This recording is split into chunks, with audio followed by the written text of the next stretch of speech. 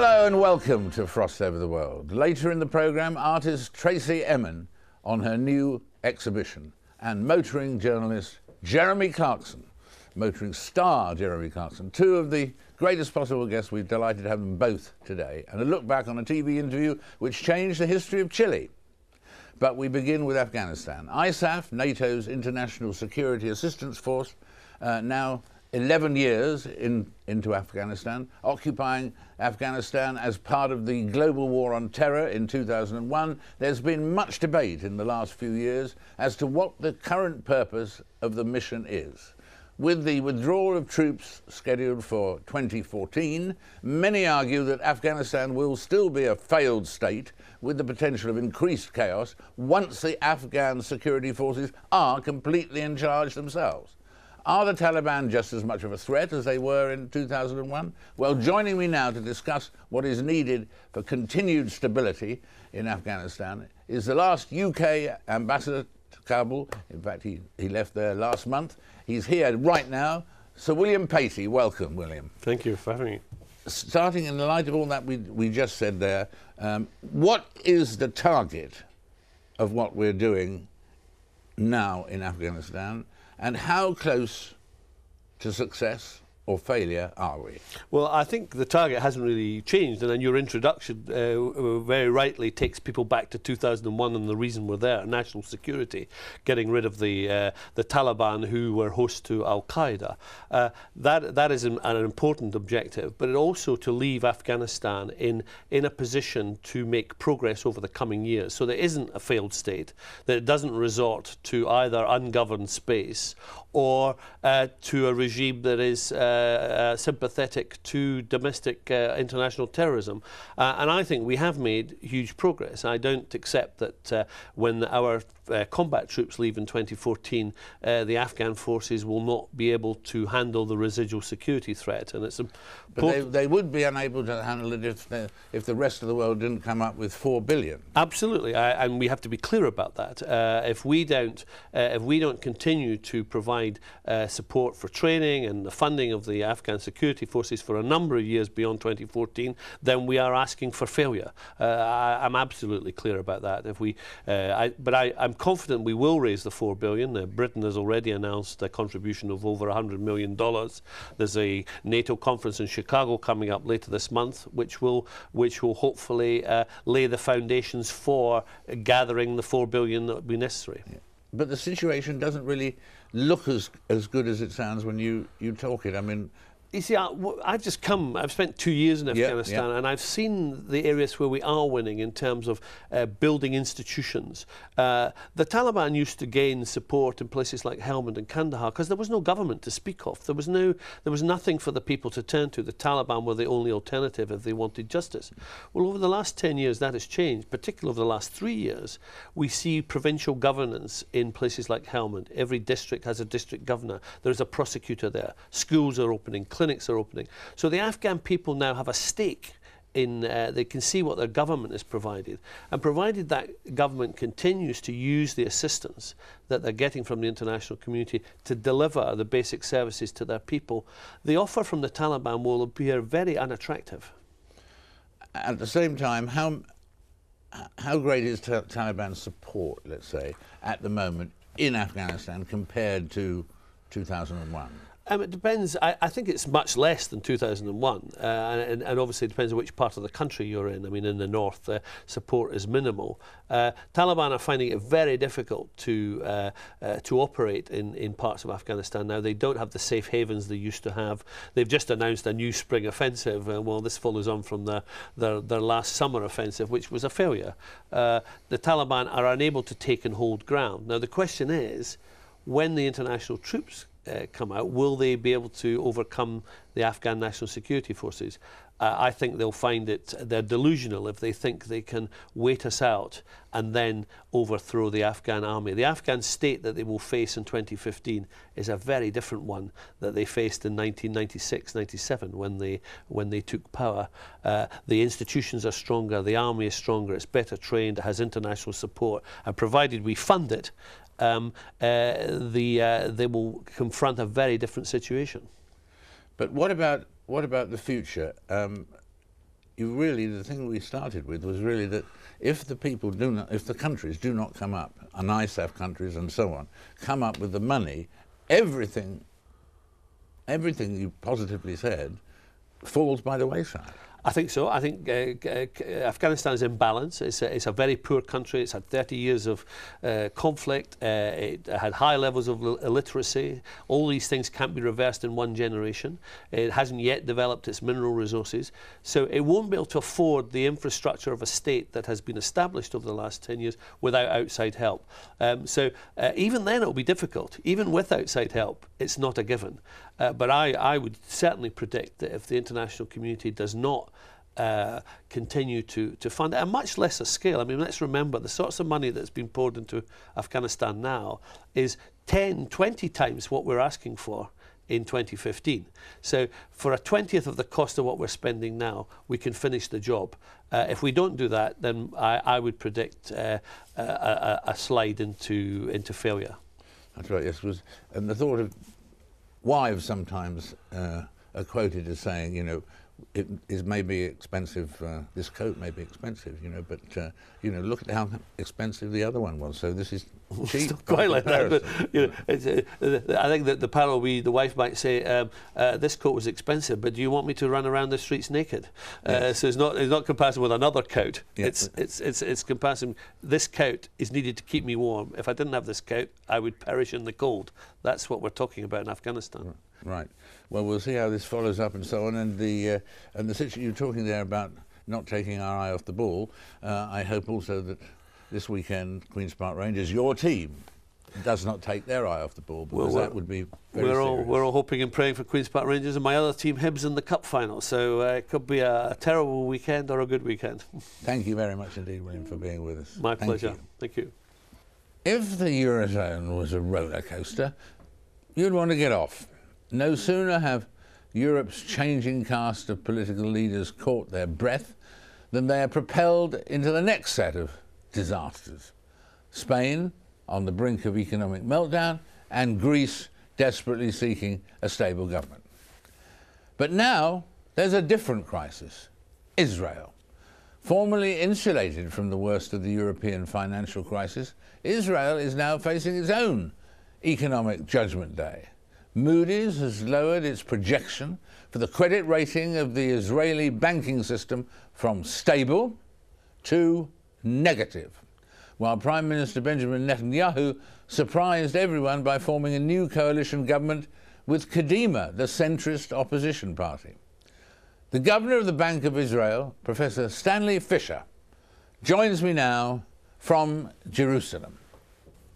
Stanley, I think it came as quite a surprise to some people this week that yesterday, in fact, that Moody's had lowered its projection for the credit rating of the Israeli banking system from stable to negative. Because you've had quite a few bouquets about how good the system is. Was this a surprise? It was a surprise. Some of the things they say we're of course fully aware of: our geopolitical situation, the fact that the economy is growing a bit more slowly than we would have liked, about 3%. But on the whole, we think the banks are in a pretty strong position, and so we were surprised about it, and we'll of course have to check everything they said and react where appropriate. Yes, apparently they talked about the security and economic challenges that Israel faces. I suppose security is a factor in terms of assessing future finances. Yes, I mean, we're talking about big things now. Obviously, the uncertainty about the Iranian situation is of a much different order of magnitude than the sort of security problems that Israel is now quite used to dealing with. And that's the unusual factor in this whole equation. Right, and talking therefore of Iran, the other news this week about Mr. Benjamin Netanyahu forming a coalition which will involve Kadima, the moderate opposition, in the same... Will that affect the policy towards Iran, do you think? Well, that's not really my area. No. And I'm not quite sure either way. I could make an argument either way, which probably means that it'll be more or less neutral, but that's not a good basis for making arguments. Economically speaking, part of the agreement of the coalition is to deal with the budgetary issue, and that's a very promising aspect of this agreement. And what effect on you economically do the headlines that we see all week, or the actual events behind the headlines of what's happening now, shockingly really, in Spain, it's a surprise to many people, and Greece, do those two situations have a direct effect on Israel's finances, your finances? Well, as far as trade goes, we don't trade very much with either of those countries. But if, as a result of developments in either, there were to be a serious problem in the euro area, possibly changes, possibly a country might leave or something, which would lead to a much worse financial situation in Europe, that would absolutely certainly have an effect on us. In fact, has the whole situation in Europe had a negative effect over the past, 18 months on Israel, or would you say you've come through it all so far swimmingly? We're swimming, but not swimmingly. Our growth is slower. We had grown close to 5% in 2010 and 2011. We're probably growing about 3%, a little bit more possibly now. And some of that is undoubtedly due to a decline in exports to some European countries. So it has had an effect on us. The general financial situation, decline in interest in foreign countries and so forth, is having an effect on us. As of now, it's a noticeable but not a deep effect, and we hope it stops right where it is, but that remains to be seen. So it remains to be seen, therefore, whether the current rate of growth can rise again in Israel, and could other countries in the Eurozone and so on take lessons from the ways in which the Israeli economy has fared quite well? Well, I think part of the secret to our success, relative success, is that we had a severe crisis in 2001, 2003, after which the government really got its finances in order, and within a few years had worked a very large budget deficit of 6% down to 0 by 2007. So we've been in a reasonably good budgetary situation since the mid-2000s. And it's not as good as we would like it to be, but it's nowhere near as bad as others. And, on many things, the answer to how you deal with a crisis is it depends on what you did beforehand and whether you're in good shape before it started rather than how you respond to it.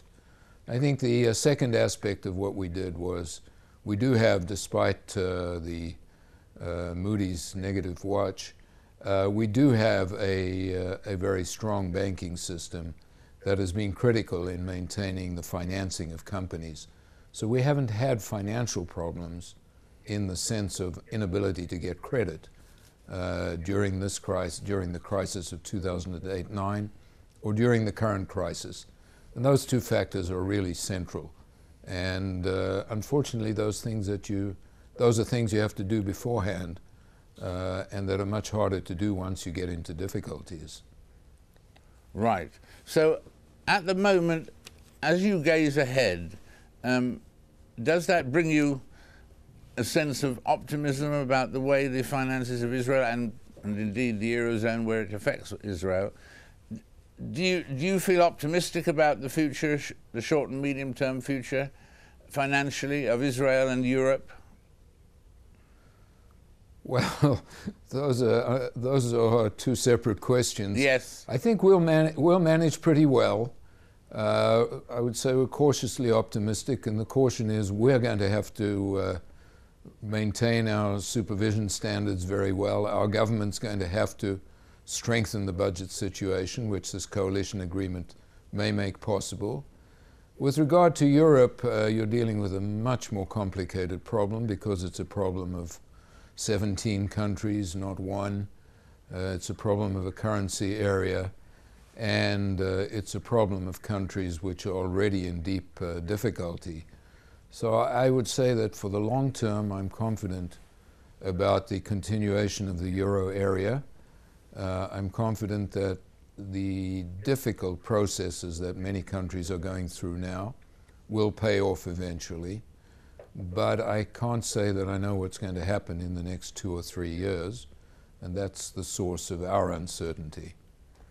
So in fact, you can view 10 years hence with more clarity and more optimism than you can view 3 years hence. I think that's frequently the case, isn't it?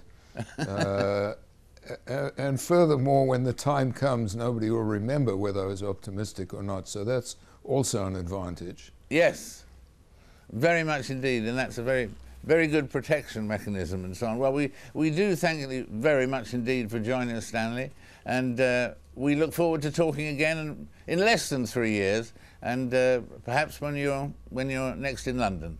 Thank you very much indeed for being with us today. Thank you very much, Sir David. A pleasure to talk to you.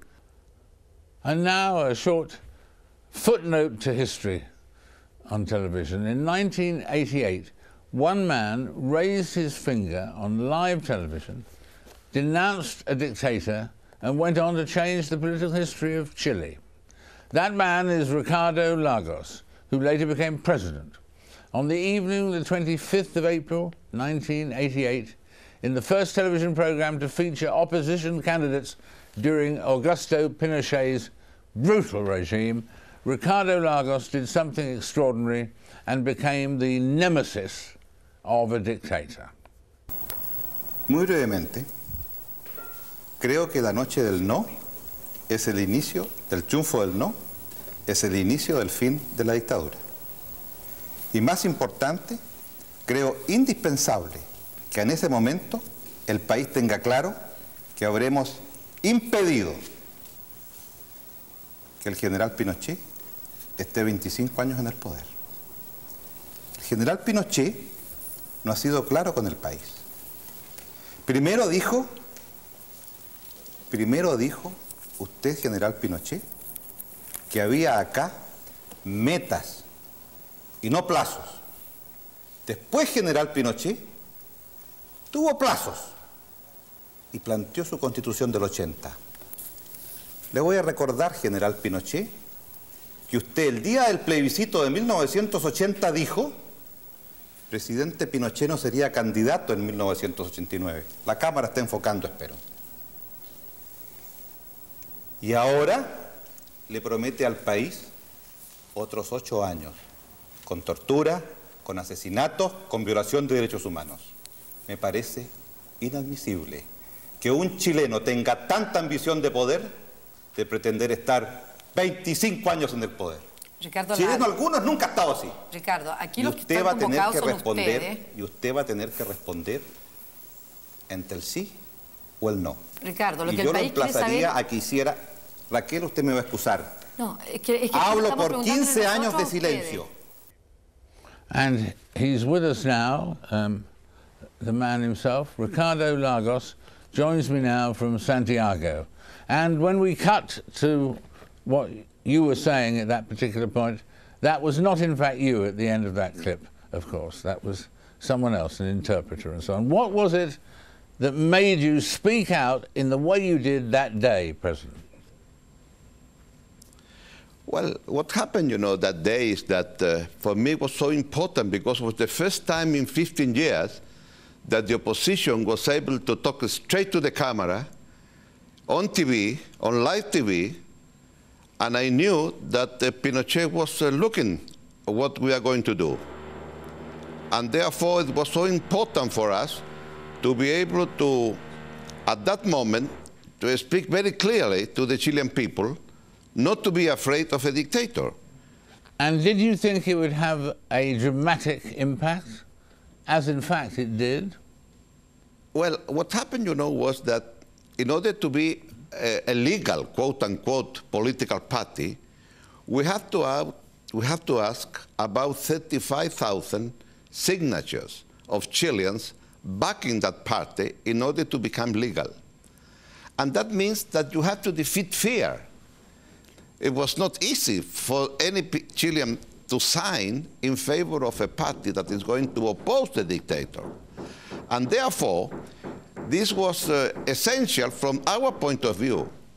And I told the people, look, if you sign, we are legal. And if we are legal, we are going to be on TV. And once that we are on TV, we are going to be able to speak straight to the Chilean people. So we have a responsibility in a sense that now we were on TV, and those people that signed for us, we are looking if it was true what we are going to do. In other words, I feel obliged to those people that they are also to challenge Pinochet back in our party. But I discovered that was extremely electrifying for the people when you address straight to the dictator. So I had done that before. What I didn't measure was the impact to do that on TV, the impact to talk with so many hundreds or probably millions of Chileans looking on that night on TV. When you challenged General Pinochet in that way, and he was a brutal dictator, and everybody knew he was a brutal dictator, and that we knew that was a brave action. But did you expect, as you delivered that speech sort of direct to him, not in the studio, but at home watching, when you delivered that, did you have fear? Were you afraid that the dictator's machine might sweep you up and execute you or torture you? Well, what happened, I have been in prison 3 years before that for a short period of time, right after the attempt against Pinochet's life in September '86. And they put me to prison, assuming they knew that had nothing to do with that. But the question was that Pinochet once addressed straight to me saying, there is somebody called Lagos, and watch out, we are observing what he's doing. Thank you for being with us, and to say we look forward to having you with us again in the future, and particularly, yes, please let us know if you're going to be in London. Okay, thank you, sir. Bye-bye. In a moment, controversial artist Tracey Emin and controversial journalist Jeremy Clarkson. There's lots more to them than that, but you'll find out after this short break.